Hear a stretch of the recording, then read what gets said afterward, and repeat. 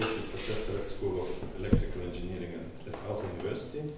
He is the head of the Intelligent Robotics Research Group, and his research interests lie mainly in intelligent robotic systems and robotic vision. Right?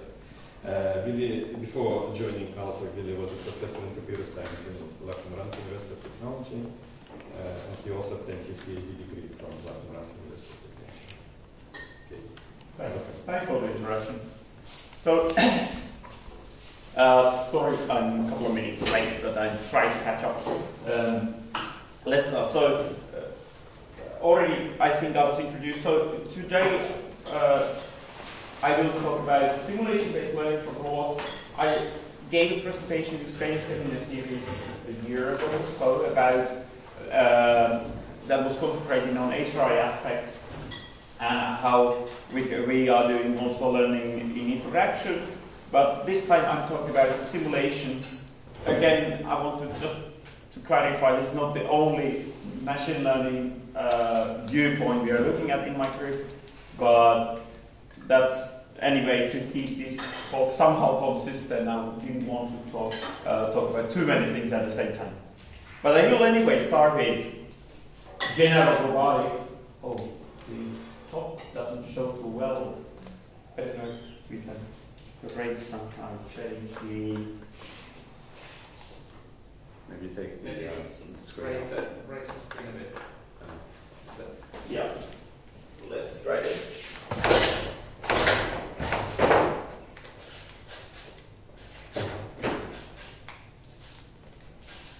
Yeah, should be better. So let's try this slide also. So here's Alberto. This is from a couple of years ago. Trying to teach the robot to do things like wood planing. As you see, Alberto is not a master woodcrafter, but these are anyway skills that humans know to do by their body. But on the other hand, they're very difficult to program. Even if you are a competent programmer and you know how to do that woodworking, it would be extremely hard to describe what you really do in any syntactic and semantic way, even to describe it to another human being.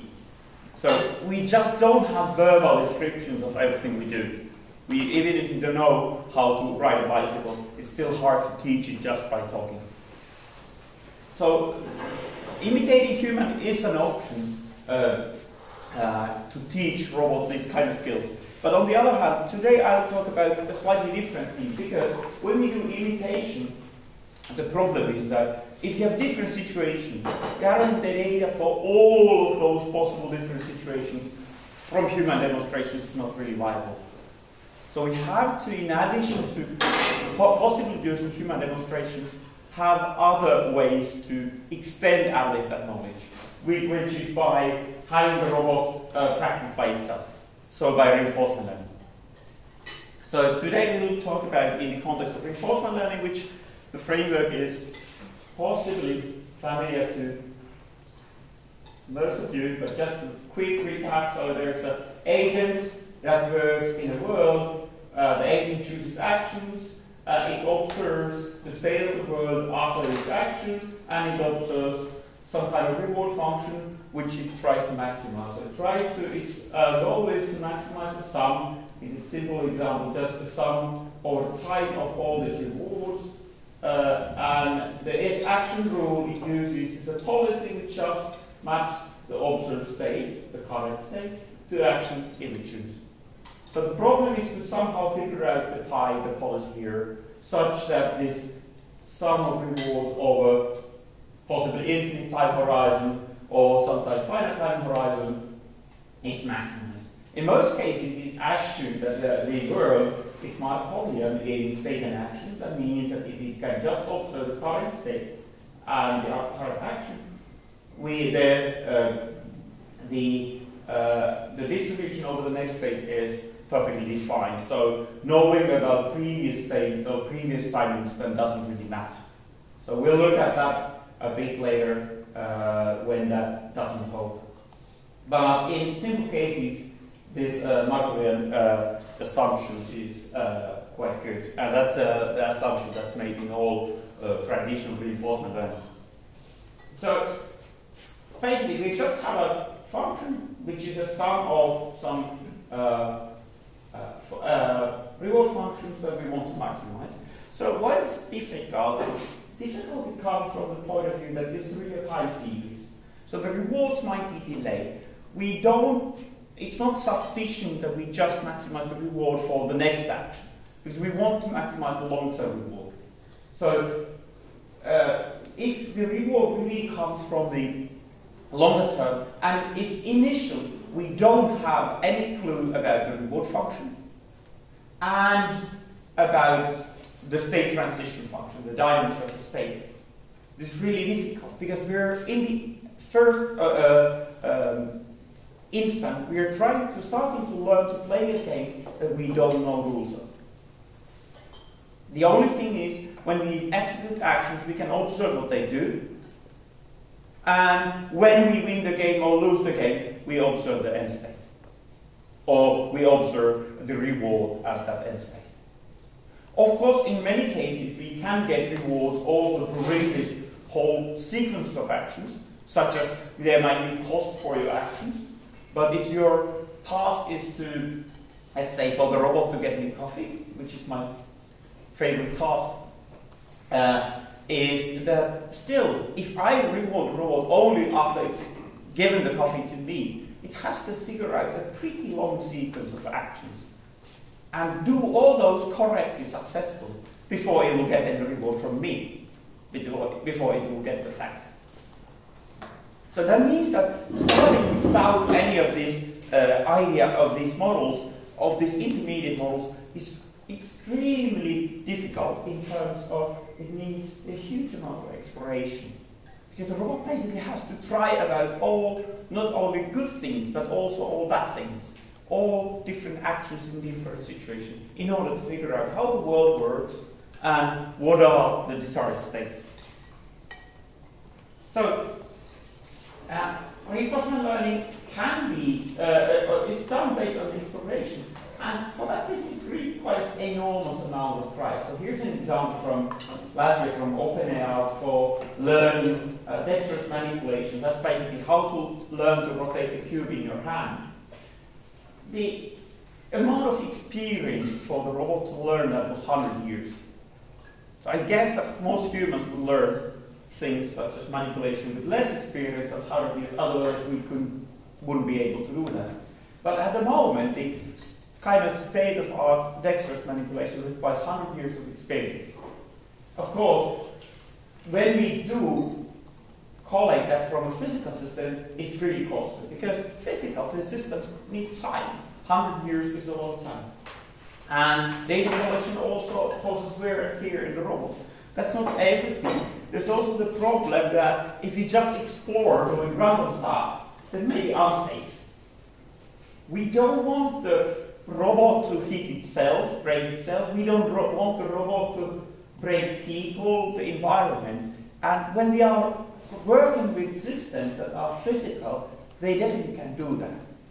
The exploration is really difficult to do, also for that reason. So in practice, we can only explore in a very narrow bound, around some set of states which we already know that are state. We can only do small modifications around that path of states in order to ensure that we are within some safe regional states. So basically, how reinforcement learning robotics is done, it requires typical simulation.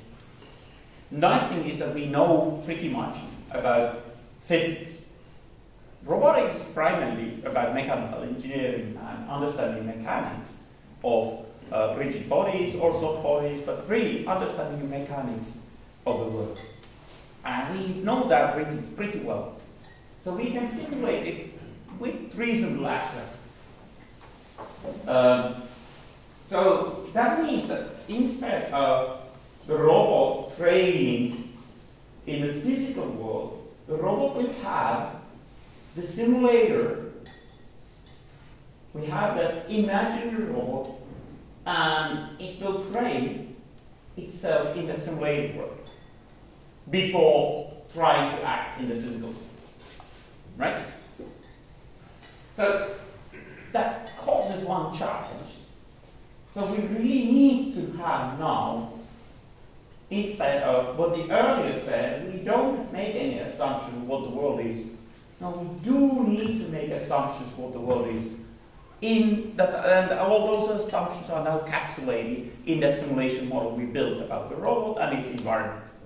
So of course the robot can learn about the world that's not captured in that simulation model, because that's the world, that's the imaginary world, the simulated virtual world where the robot learns. That probably shows you already some of the problems that we then get. So, so when basically we look at this setting, it's not trivial to do either, because we have a few different things. First of all, is it really that easy to build that simulation? That varies, but the good thing is that simulations are engines. So once you have built, they are frameworks. So you can build a good framework and then apply that in multiple cases, such that you don't necessarily need to start from scratch at all parts of the simulation. On the other hand, the simulation might not be always that cheap, in the sense that it will still require a significant amount of at least computational time. In the worst case, it might require more computation time than running the experiment in real world. Of course, that will still address the safety issue, because you can, or if you break stuff in simulation, you don't really have to worry about it. And finally, how realistic is the simulation? So, I next talk about, I'll kind of get into machine learning part of this and a bit more details. I'll talk about these basically two things. First of all, the cost of simulation. So that even though we use simulation, I'm not talking about making simulators faster, but I'm talking about increasing sample efficiency. So maximizing the sample efficiency of the learning, even though we hopefully can simulate 100 years of experience in a few weeks with, I guess that was around 6,000 cores and I don't know how many GPU cores. But really, with a massively parallelized system, as was used in the OpenAI example. So the other problem is the realism of the simulation, the mismatch between the visual world and the physical world. And both have to be addressed somehow. These are probably the two most important things that have to be addressed in this kind of learning. So let's start with a couple of different approaches. I'm not claiming I'm doing a kind of overview of all of those. I'm just giving a few peeks at that. In particular, a few peeks that we have found very useful and also quite general. But I know that these are not all the avenues of research that are currently being pursued around the world. So let's start by the first about something that typical, most of the, especially the deep reinforcement learning that's all the hype at the moment, is trying to basically optimize the problem directly. So trying to directly look at the gradient of the reward function. The reward is the sum of all rewards, or the return is the sum of all rewards over time. And numerically just look at that and do either a gradient-based optimization or another, maybe some meta-heuristic like CMA-ES type of optimizer to try to directly optimize that reward function. But that has the problem that it's still extremely time-consuming. That the 100 years of experience is an example of that.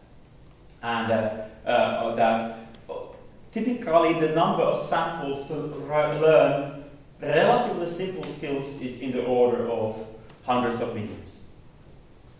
And there are a couple of different reasons for that, but one of the reasons is that because you are optimizing the policy, you can't learn, you can't use too much information from your history. Because you're kind of, the methods are online in sense that they look only at the policy around the current point and try to do local optimization to make the policy better.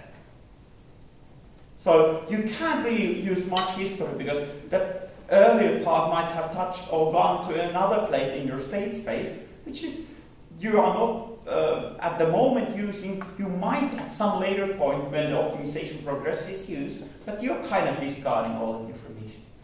So that leads to another set of reinforcement learning approaches, which is called model-based RL, and are not necessarily as well known as model free ones.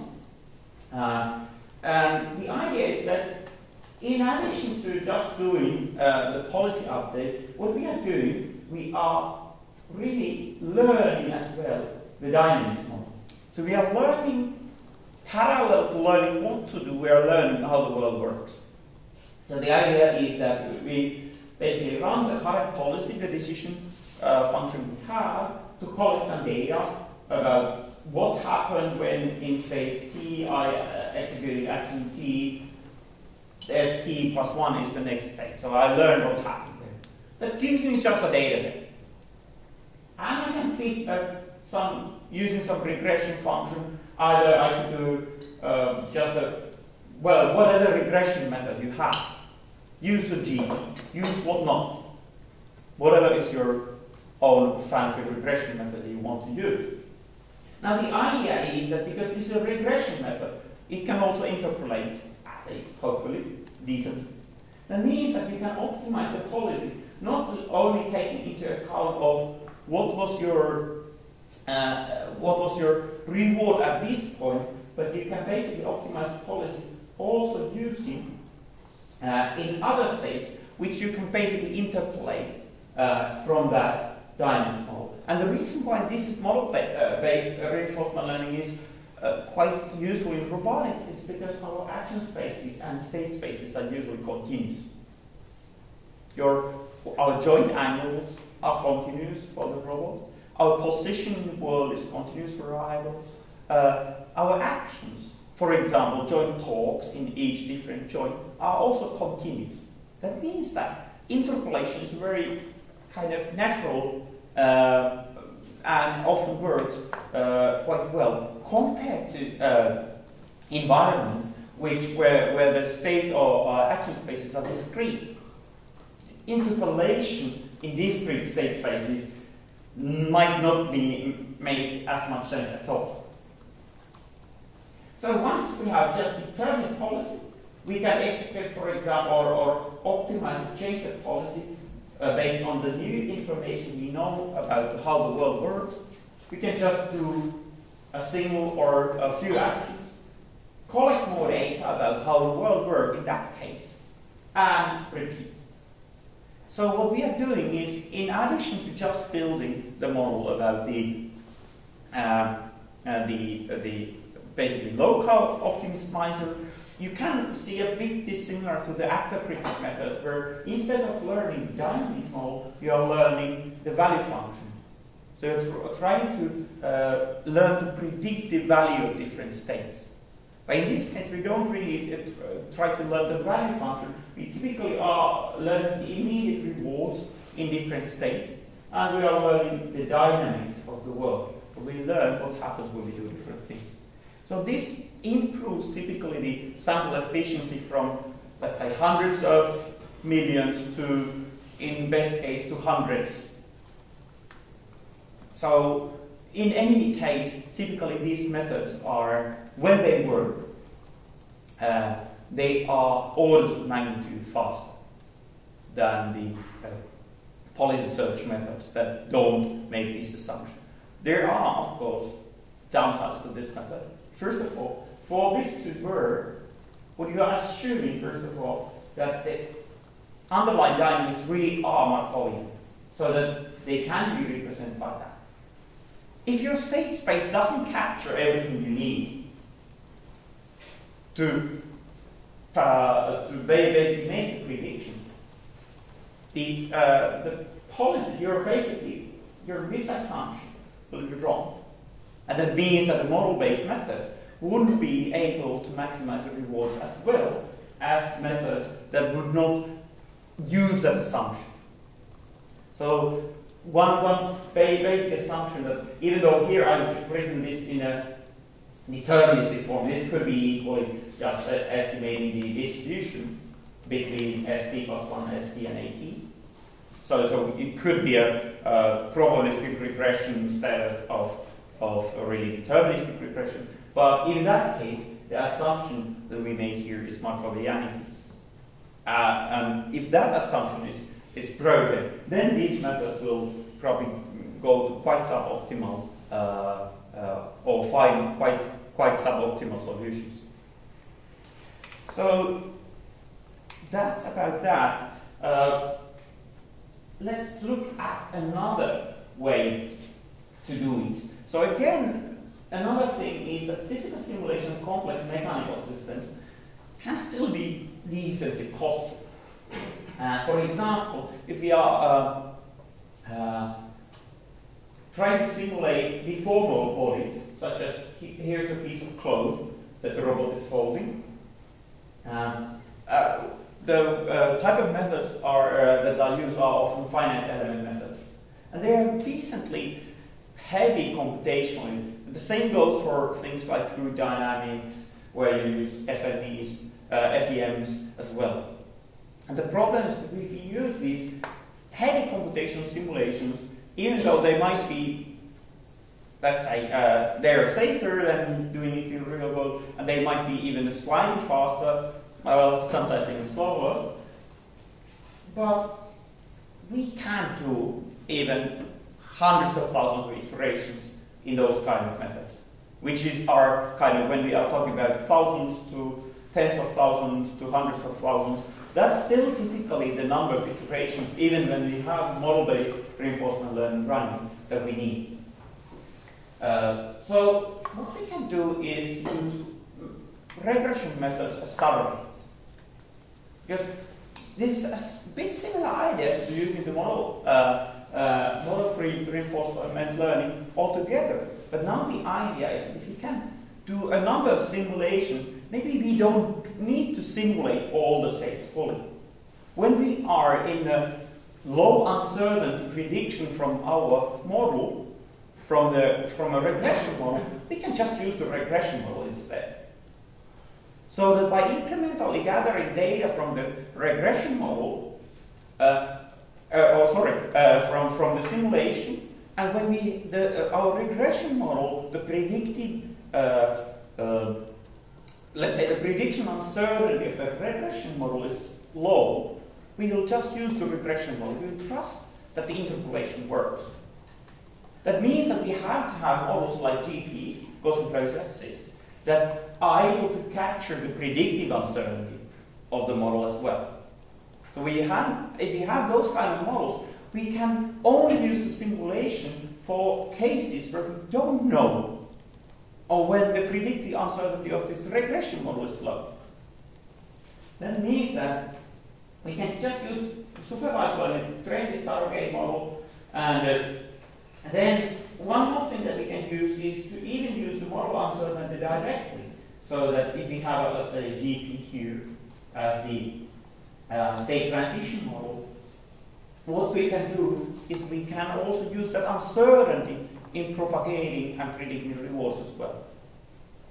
That means that for cases where we are less certain, we will, through the simulation, we will try to propagate not only a single state, but the distribution of states. Sometimes that can be done because some simulations are differentiable, and if they're differentiable, that means that we can typically do a first-order approximation and propagate the uncertainties in a closed form. Sometimes that uncertain propagation requires doing samples. So the other problem that we have is the sparsity of learning problem. So delayed rewards make it really hard to get started. Any learning problem And that typically means that when you do, let's say, deep reinforcement learning method, especially in deep reinforcement learning, you get these all effects amplified, is that the variance of how long time for the method to learn something, learn to complete a task, varies hugely. So sometimes you get lucky, because sometimes your random number generator gets lucky, and you do the correct things in the first, or soon, only after a million iterations, you happen to come up with the correct action sequence to complete your task. On other times, you are not lucky, and you require 100 million iterations before you get even a decent sequence of action, such that you start to have some information. So the idea is that really, in many cases, the gradient of the reward function that we are optimizing around the initial policy, around the first trial we do, is around 0. That means the gradient doesn't give us almost any information what we should do. When you have a gradient that's really uninformative, you're really just throwing dice and hoping for the best, or doing darts blindly and not knowing in which direction is the dart. So that means that good initialization is very valuable. Unfortunately, that has led at recently at cases where people are reporting, especially for paper writing. I'm not criticizing the methods, but I'm criticizing a bit about how people are approaching research, is reporting, for example, their best results or the average of best 3. Well, actually, the huge variance comes from, oh, we ran it for a week and nothing happened. It never got away from the starting state. And that also happens. So that's really difficult, a big difficulty. One view was in Neurips. Last year, there was one of the plenaries that really targeted this, that how should we look at the problem of how people do research, especially with learning methods, how often they really converge, and how large is the variance of result. I see the same thing here. But what you can do is, in many cases, use this human demonstration as a starting point. So for example, if a human demonstrates, oh, this is okay, Jens will recognize the problem. This is a so-called ball in cup task where, okay, now I need to get less lights, otherwise you won't see any. Now maybe you see there's a ball on a string that the robot tries to throw into the cup it's holding. So this is a kind of thing where you need to do first probably motion in one direction, then the other direction. So basically, you need to do a certain trajectory to get the ball in the cup. And the idea is that we can do get a decent starting point, at least get the ball swinging sufficiently, even if it doesn't hit the cup at all, by human demonstration. That means that we're suddenly in an area where the reward function starts to have a decent gradient.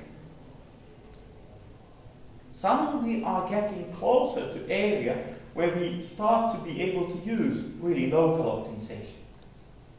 And the nice thing about that is that, especially when we talk about learning a set of policies for a wide variety of tasks that are similar, that are parameterized by some context parameter.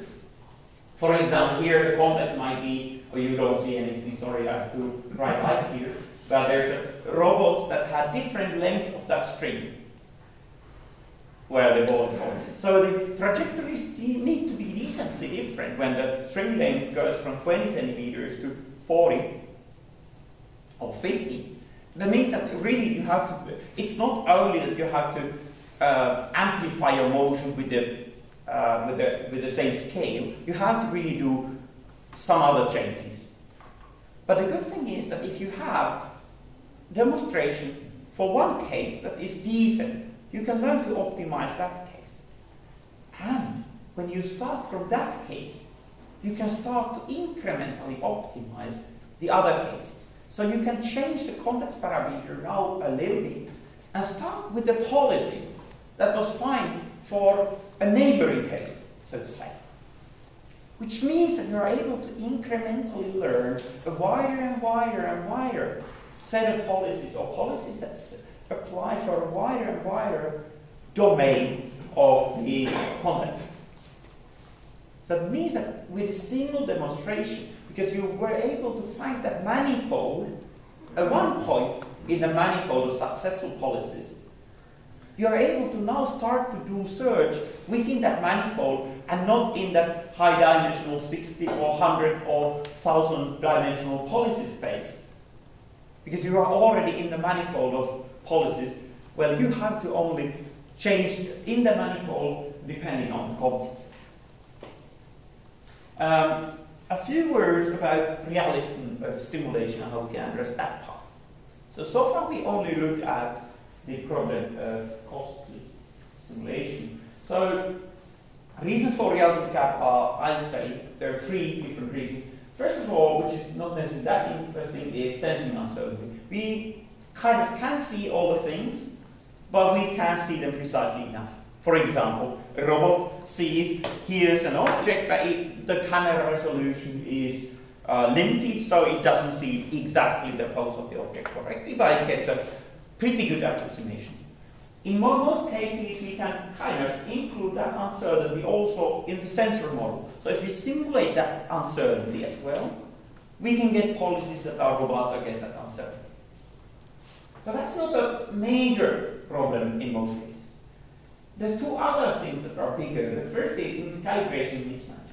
So simulation parameters might be wrong, or that we just don't know them. For example, the friction coefficient of an object, or between the robot or the object and the environment, or between the robot and the objects, are unknown. And that will affect quite heavily how their interaction will look.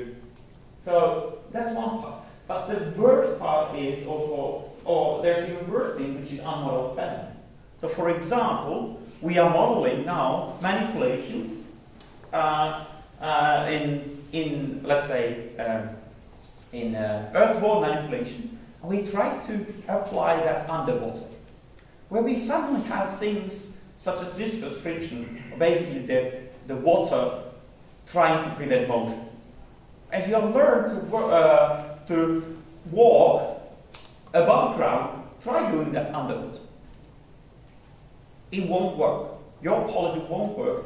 If you just try to walk underwater, the same thing you do above ground, it won't work. So there is something missing in the simulation, some physical phenomena typically that exists in the real world. So let's look. Well, I will try to talk about the calibration mismatch because that's where we did most of the work.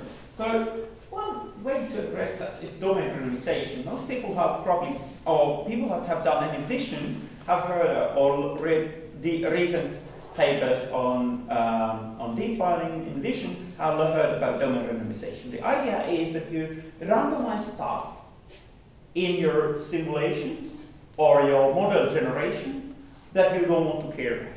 For example, vision, that means that you randomize the textures of the objects. So if you want to find all possible cups in the world, you randomize the texture in your cup models such that the only thing that the convolutional neural network in that case would pay attention to would be the shape of the object, to say it's a cup. So basically you build in invariances to some particular change in the environment by training the system to be robust or to ignore those changes. If you can just train those, then that's fine. So we can do the same thing here, for example, for friction. We can try to build a model where we basically just, if we know the model, we can build models for each different friction. We can build policies that now depend on that friction. We will get a set of policies for that depend on the friction.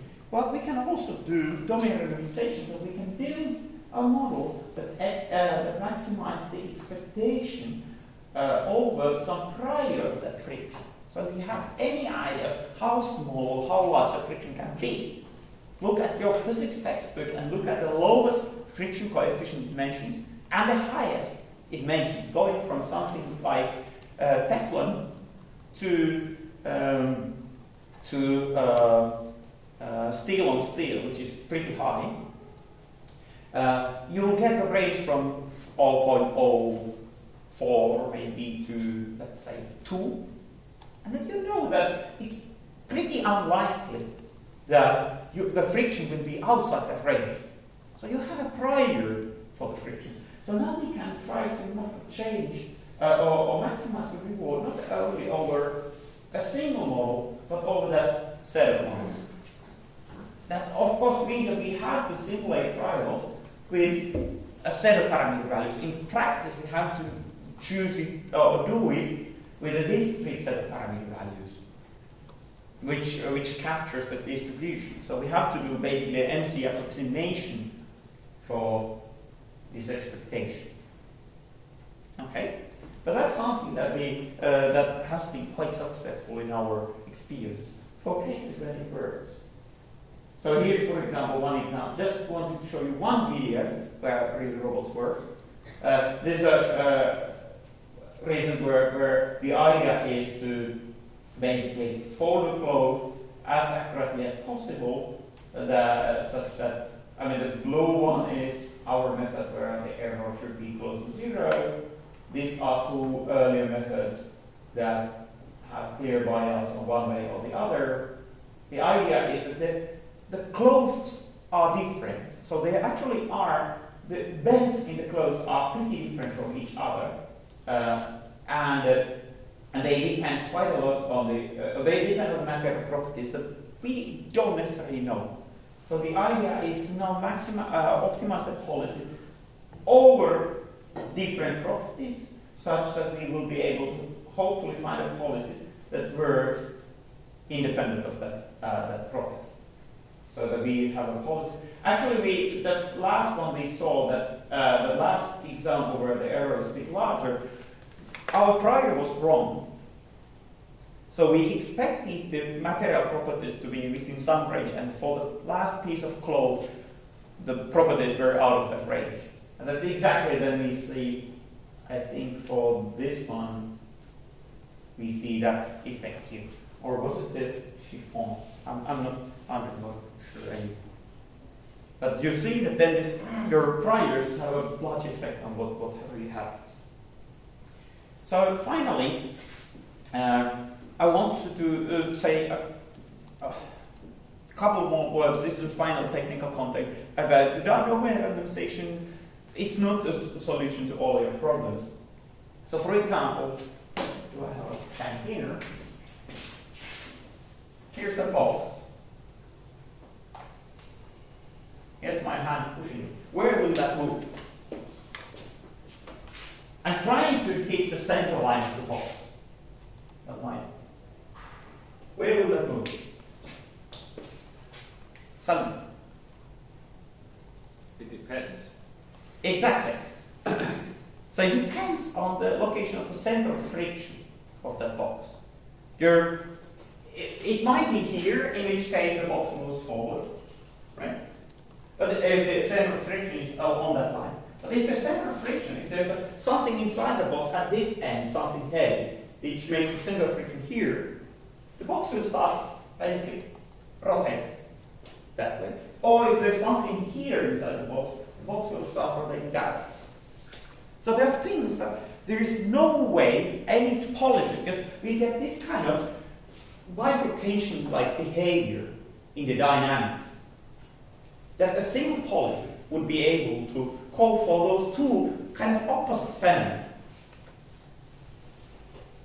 Right? Because it can rotate that way or that way. On average, it will not rotate at all, but you can then build a policy that codes with those two cases with the total. So the problem is that we have to have a time series of the system in order to determine or to observe what happens.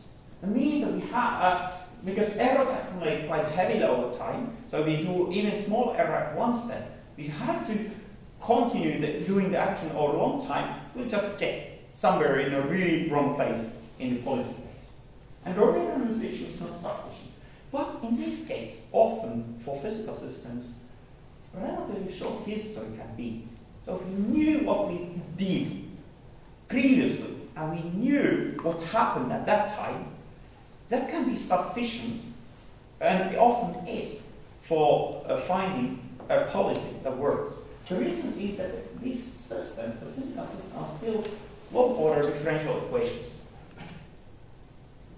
And because of that structure, that means that if you have, for example, first-order differential equation, the differential equation is basically observable from 2 points of time.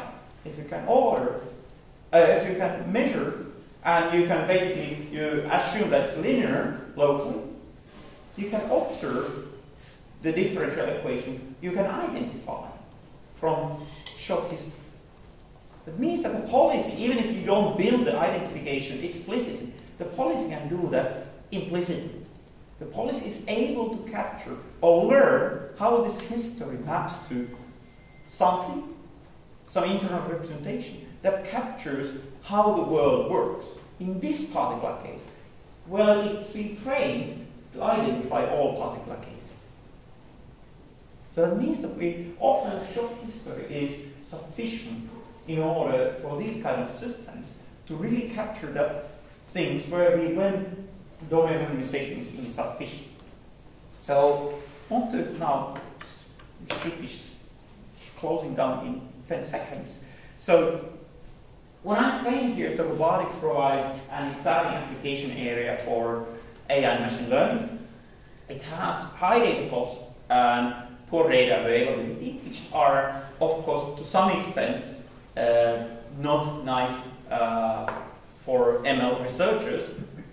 On the other hand, it has long temporal horizon and also often sparse reward structure.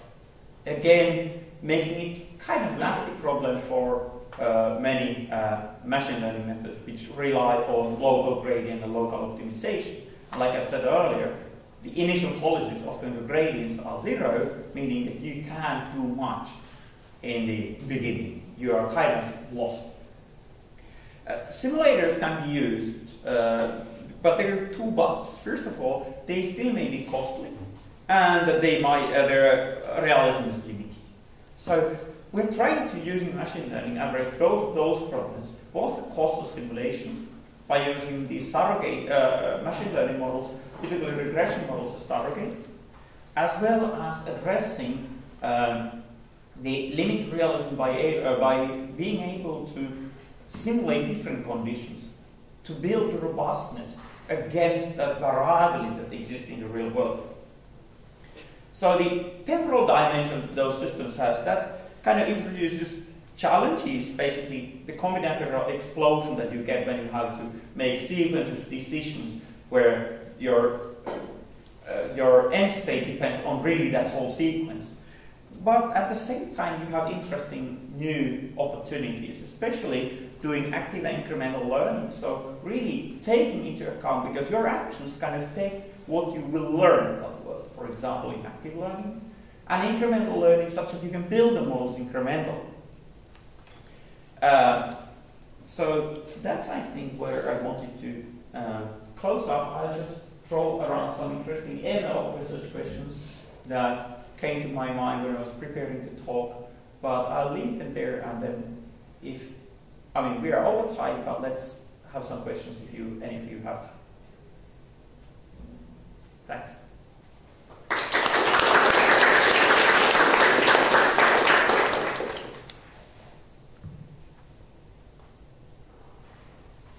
Yes? So I was wondering about this robustness to the simulator realism, because many of the things techniques you mentioned there somehow reminded me of this adversarial robustness. Yes. So, do you have anything more to say about that? Are you familiar with In the context of adversarial robustness, or? Well, how that would relate to the adversarial robustness. There seem to be sort of clear potential links. Yes, I'd say that at the moment the potential is largely unexplored. We don't really. I can clearly see the idea. Of course, the adversarial robustness tries to somehow address the first of all, that the models, the biases that are built by the structure in the model, so the adversarial, which the idea of adversariality that tries to make the models robust against kind of being, how would I say, too simple in some sense. And I think that to some extent I see similarities here. On the other hand, I'm not sure, because in that case we still expect to get data that is from the real domain. The problem with simulators is that, especially when we are looking at the unexplored phenomena, we don't have data from the original domain. We have data from another domain which needs to be somehow transferred to the target domain, that's the physical world. So I think there's a very close relationship to transfer learning in that sense, more than even that adversarial robustness. But I agree that the robustness issue definitely comes up also in the learning the regression models there. But feel free to disagree. I say that it hasn't been explored a lot at all.